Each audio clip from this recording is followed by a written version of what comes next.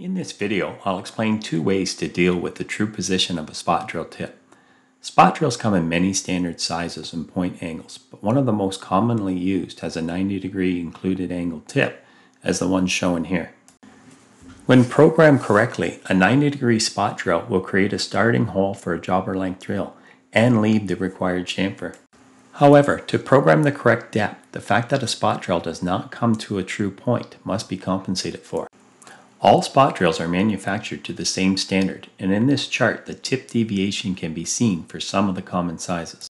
There are two ways to deal with the tip flat. One is to program the depth as if the tool did come to a point, and then adjust the tool's height offset by the length deviation. The other is to adjust the program depth. Either method is fine as long as the method used is clearly communicated within your shop.